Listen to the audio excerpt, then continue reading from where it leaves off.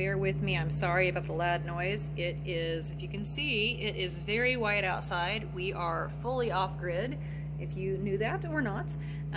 We had a day of clouds and then we got ice last night, and it's been snowing all day, and there's no way to get that ice off the solar panel, so Tim has to have the generator going to charge the batteries. Anyway, I'm not able to do the regular setup for this because the generator is literally on the other side of the wall. So anyway, this is for the Hanger Swirl Soap Challenge Club. I've done a handful of them so far, and this is hopefully the last set I'm gonna do. I'm gonna do 4 different loaves of hanger swirls and hopefully get some cool designs out of here. This one I'm going to be doing 3. Let me show you my inspiration piece. I've actually had this.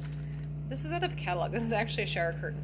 I want to do 3 of the secret feather and hopefully do 3 different flowers. I'm going to do an orange and yellow, a purple, and then a pink of different colors. So we'll see how it goes. So I've got a lot of colors in here. Oh my gosh, so there's 2 greens, 2 purples, orange and yellow, and then 2 colors of pink. I'll have to divide out. This one I'm going to try to do a butterfly swirl using a similar technique that I have tried already, but using some colors that will hopefully be like a monarch. So I've got my black, I have some Aussie Red Clay, I have some white, and then an orange over here. I'm gonna do some fun swirls. I'm not quite sure how that one's gonna turn out, but my plan is to do a solid layer in the middle and then do swirls on the outsides. And then this one, I don't have any colors in it because it's going to be a mix of some of the ones I have set out already. But this one, I'm just gonna do some hanger swirls, just some freehand ones, and see how that one turns out.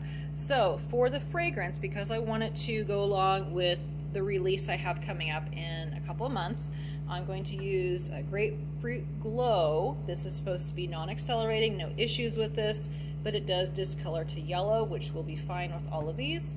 And then I'm going to use some of this one, which is Grapefruit Lily. I love what this one smells like. I have not used it in soap yet, and it's supposed to cause acceleration, but I've used it in bath bombs and salts and things like that, and melt and pour, and it smells really, really good.